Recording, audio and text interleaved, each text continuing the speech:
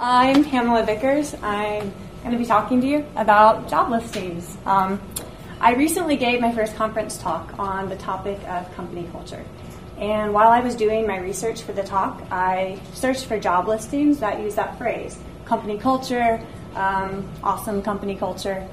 And I was really amazed at how many would use that phrase, awesome company culture, just in total isolation, nothing else. It would be like a bullet point under benefits and perks, 401k, free coffee, awesome company culture, health and dental. So after I saw that, I really became aware of other buzzwords and listings. And I'm not even talking about the like ninjas and rock stars. I'm talking about things that kind of sound good on the surface that kind of have common messaging attached. Now, depending on where you are in your life stage, or what your interests are, or what your goal is for the job you're looking for, the messaging might appeal to you. It might be good. But it's important to know that it exists so that you can make a qualified judgment call on the job listing as a whole. So we're going to play a game today, and we're going to look at some job listings and try to flag things that we think are a little iffy, and maybe we'll uncover some mines. And hopefully by the end we'll kind of be able to have a good instinct when we're reading job listings. So level 1, let's get going. Under skills and requirements, they start off with wicked smart. And let's just go hard. I don't like the way that sounds. It made me feel a little unsure of myself. So I'm going to go ahead and just flag that one. And we'll keep going. So you've created HTML pages before. And I'm sorry, I am going to read my slides. I didn't know how to do a job listing talk without reading, so it feels strange though. You have used CSS to make it pretty. You've used JavaScript to make it more usable. You built some server-side logic with Python or Ruby. You have a bit of experience with the Facebook API. So we're going to carry our one red flag over, so we're keeping track of them. And we're going to keep reading this job listing. You have a lot of common sense. Startup DNA preferred. All right, my senses are tingling. I don't know what this is saying. I don't like that it's kind of implied that it's just in the making of you, that it's just something that you have. But let's see what they, excellent skills and bonus. So this is just telling us a lot about what they think startup DNA is. I personally don't know the significance of a soccer video game to starting a business, but apparently they think that that's a relevant qualifier. So we didn't flag it. We have a mine. Let's see what else is hidden in here. San Francisco Giants fans encouraged. Dodger fans need not apply. Funny and or sarcastic and or willing to deal with funny and or sarcastic people. So we really don't even have time to talk about all the things that are wrong with this. But building in sarcasm and how you spend your free time, what baseball team you cheer for, probably you're going to find cultural mines just scattered everywhere beyond the ones that we've noticed in the job listing. So level 2. A quick note on this one. This job listing is for a company that within the company name had a very kind of aggressive masculine archetype that they used the noun form of it. I'm not describing this very well, but they used part of their company name to describe coworkers or employees. So instead of using that, because it already gives it kind of a sound, I've replaced it with toasters. So whenever you see toasters, kind of picture like a kind of thing, but I'm trying to keep it like as neutral as we're going through as possible. So design, program, test, optimize, and support an array of web and mobile games from start to finish. Your projects are your babies. I don't like that for lots of reasons, but again, I'm just going to go aggressive. I'm going to flag anything I don't like. You might love it. I don't know. You will work on various titles and related engines, from implementing web interfaces to writing server code. There's no coding task you can't handle. Work collaboratively with fellow toasters from our art and design teams to bring projects to life that shine inside and out. Identify system issues, anticipate problems, provide estimates, and implement solutions. You're the Justice League of Developers. That's right, the whole league.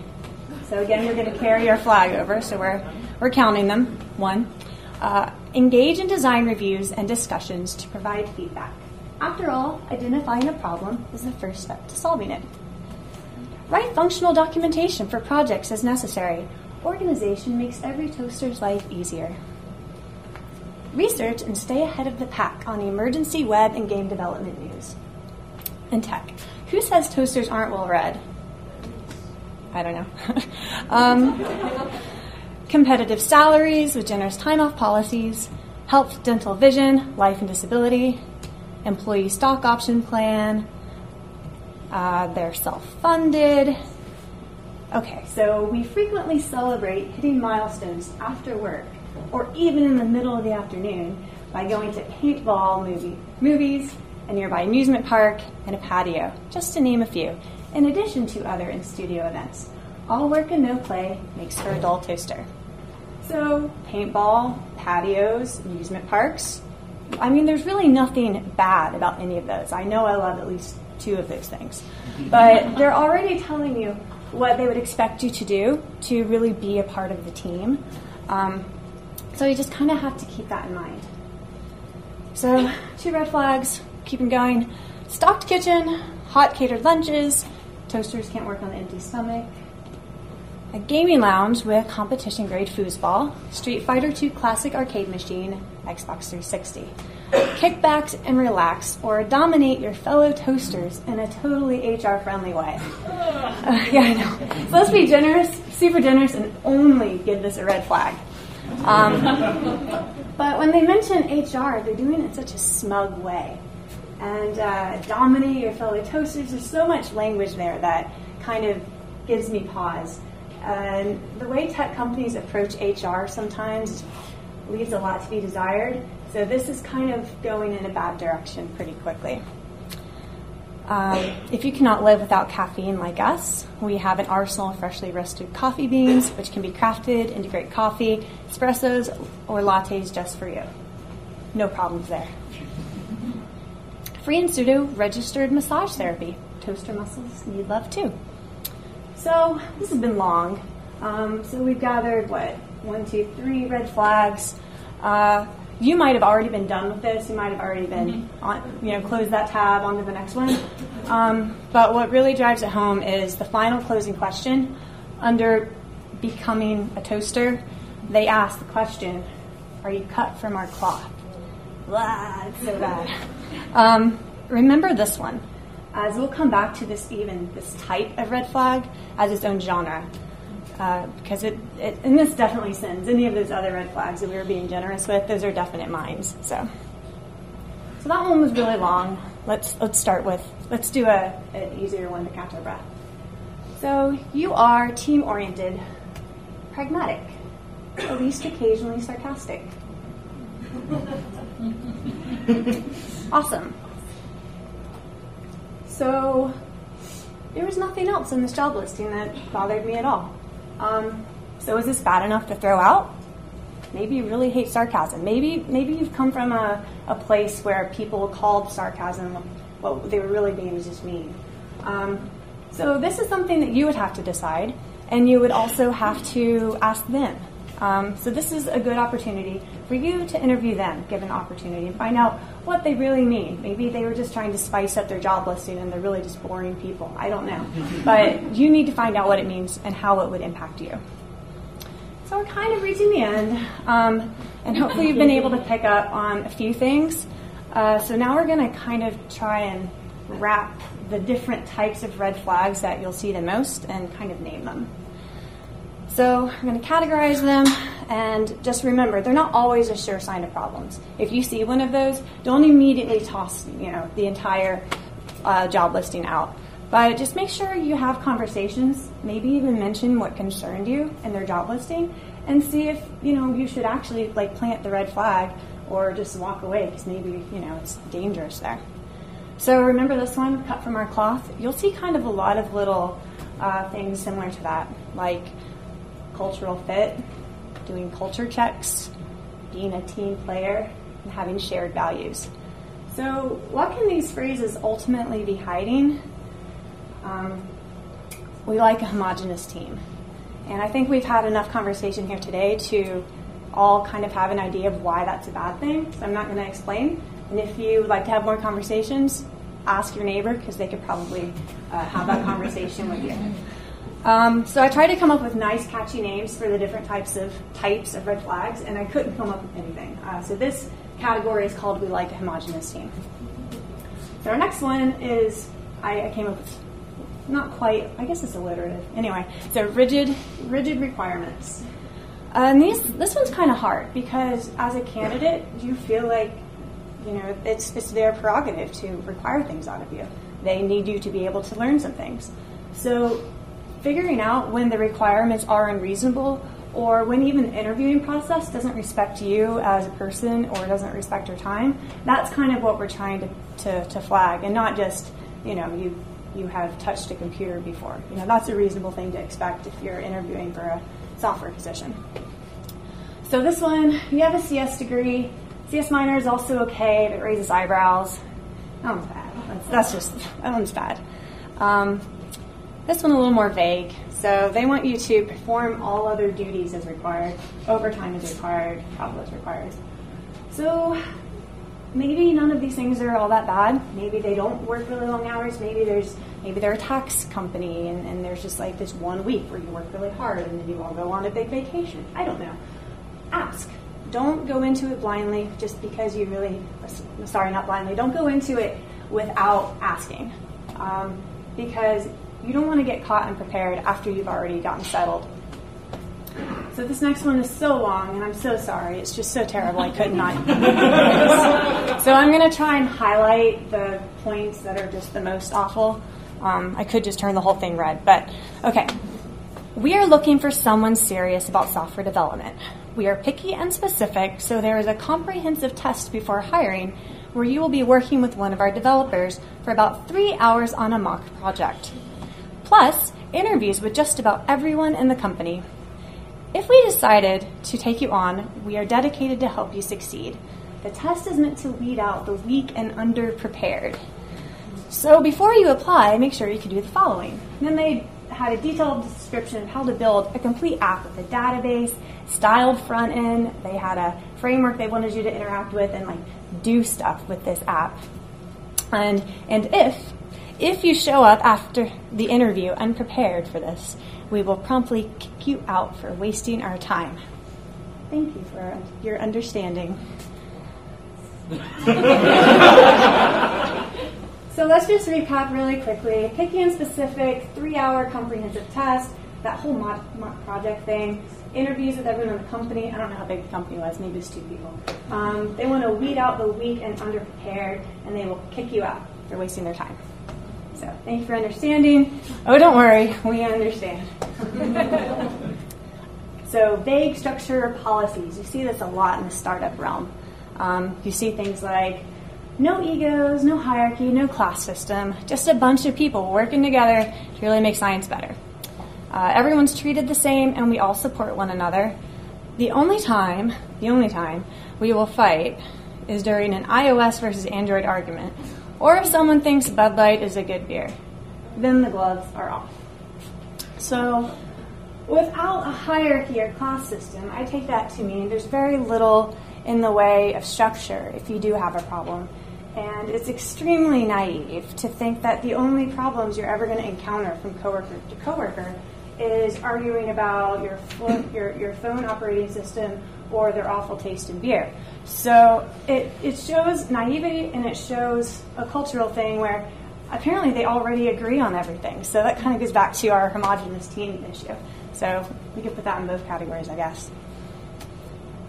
You thrive in an intense, loosely structured, fast-paced startup. When I read that, I kind of think maybe by thrive they mean you can survive. So, and again, loosely structured, that indicates not a lot of recourse if you do have a problem, because they're not expecting problems. No vacation policy or unlimited vacation. Sounds great, doesn't it? That's one where you need so much clarification early on, because even sometimes having a limited number of vacations, just by knowing that you have those days, it's easier to take them. And I've seen this done well, I've seen this done poorly, I've seen people abuse it, I've seen people never take vacation. So you really, again, you need to interview them. This is going to be on lots of things, and you can't let this be the thing you say no to. You just need to ask so many questions about that one. Work hard, play hard. Just really quickly, has anyone not seen this in a job listing before? Okay, one person has never seen this before. So this should almost be a category of its own. It can mean so many things. What it usually means is we're single, we have no children, so we work long and late hours. So when we finally close the lid on our laptop, we drink heavily as a team. High five, everyone. It could mean other things. That's what it typically means. But it's almost like they have to put that in, or else they think no one's going to apply. So it's almost like neutral, because you see it so often. Okay, then the zealously mediocre. That's when you see things like competitive salary, rapidly growing startup, unique opportunity, casual dress code. If a job listing seems to have a lot of filler in it, it has a lot of filler in it. If under perks and benefits they mention that you can wear jeans on Friday, they don't have a lot to say about themselves as a company. Maybe it is a situation where dressing and business casual makes a little bit more sense, or maybe dress code does really make sense in that scenario. But again, zealously mediocre, when someone's really excited about something that you would just kind of expect, that's definitely a red flag. And then there's aggressive language. So we're obsessed with hiring only the best. You won't ever have to deal with incompetency. No a-holes in politics. And I added the stars for the children. It just makes me think, the people who will say, I hate drama, if anyone brings drama in my life, those are the people that often have just drama just all around them. So I feel like if they're already saying, we don't do politics, that's a political office. Are you a bad A software engineer? And work at Atlanta's sexiest company. This was under benefits, I'm not kidding. I thought about taking out the city in case someone had seen this, but I'm sorry. I'm going to, if that's yours, remove that. You like the feel and power of working in a startup. I don't know what that feels like. Okay, and just a quick reminder, Picky's Pacific, they're going to kick you out. They hate the weekend underprepared. Yeah, that one was bad. So probably the most important one is the one I probably haven't covered. It's what you have lived and has made you sensitive to things. So your own life is going to shape your reading of job listings. And if you have a little nagging concern, listen to it. If it really bothers you, probably just don't apply, or have a really meaningful conversation. And maybe even mention the thing that bothered you, because maybe they have no idea and they would love to just take it out of their job listing, or maybe it's something they hold very near to them. So that would be a problem. So I'd love to talk with some of you, all of you, about what you've seen, if you've ever ignored that and started with a company and regretted it, or if you've ignored it and everything was great. It's a topic that I find really interesting because there's so many bad job listings, and then there's so few good ones, and there's so many mediocre ones. I'd love to see more ones that had a lot of thought and a lot of heart. And if you have any impact on the job listings that you write at your company, maybe think about the people that you're trying to talk to and not the role you're trying to fill. And and that way we can all be winners of, this is my Photoshop skills, are you ready? I'm going to change it to job listing Minesweeper. There's a lot more involved than you probably realize. So I included it as a slide. All right, so thank you very much. This has been great.